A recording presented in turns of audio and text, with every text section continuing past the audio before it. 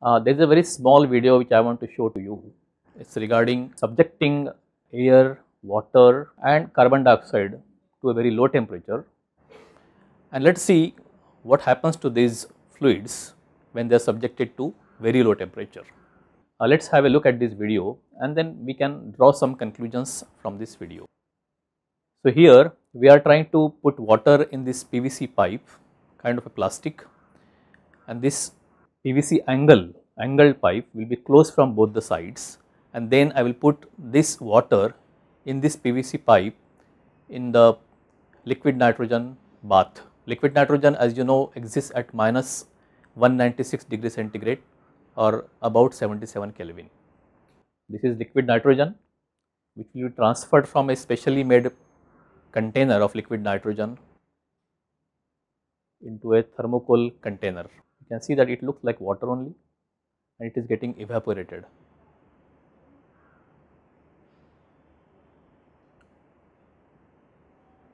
I will put this PVC sample filled with water in liquid nitrogen.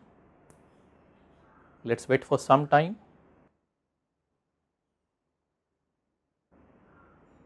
You can see liquid nitrogen boiling vigorously,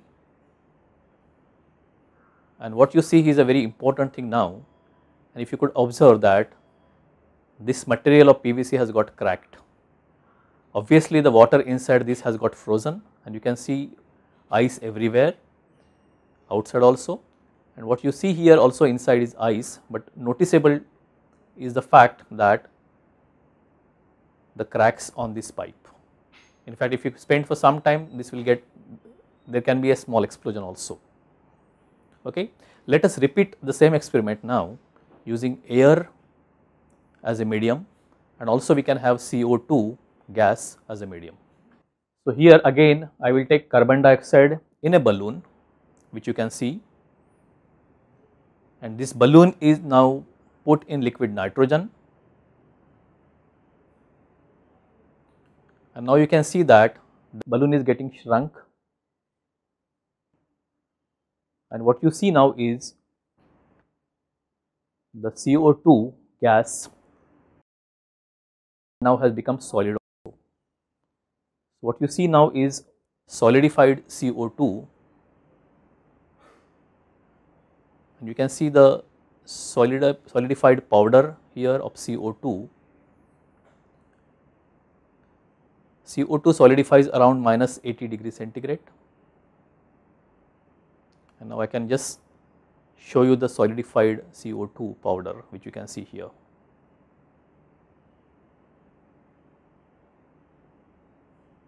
Now I am taking air instead of CO2, I will take air in the balloon, and this balloon then again will be subjected to 77 Kelvin or minus 196 degree centigrade. Air has boiling point of 78 Kelvin, and you can see that this air, gaseous form air, will get liquefied when it is put in liquid nitrogen. Also you can observe the shrinking of this balloon as the temperature of the air decreases. Alright, the volume will decrease. We can see inside this some amount of liquid that has gathered over there. This is liquid air, alright, because it was subjected to temperature which is lower than its boiling point, the air in this balloon got liquefied. So, what is noticeable in all this thing is, when we had put water in this angled pipe, the pipe got cracked because after freezing there were stresses generated inside the pipe. That means the frozen water actually increased its volume. So, this is basically what you see is a PT diagram of water, and what is important to notice is that water expands on freezing. This diagram is meant for water, where we notice that this is the solid to liquid conversion or liquid to solid conversion, alright, solidification or freezing that happens across it. And here what we see is that this curve is what we call as SL curve. This is tilted on the left side. If I draw a vertical, this is tilted on the left side, and this is for all the substances that expand on freezing, alright.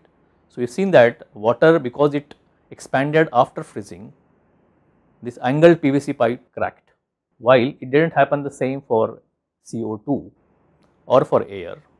And CO2, you can see that the PT curve for CO2 in this direction.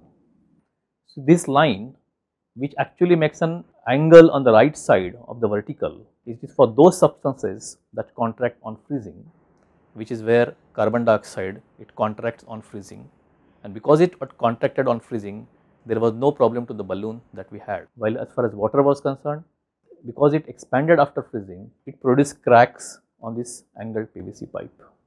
This is just a small video to give you some food for thought, and what I believe is basically you can find its mathematical explanation in terms of dP by dt, pressure change with temperature, for both water and also for carbon dioxide and also for air.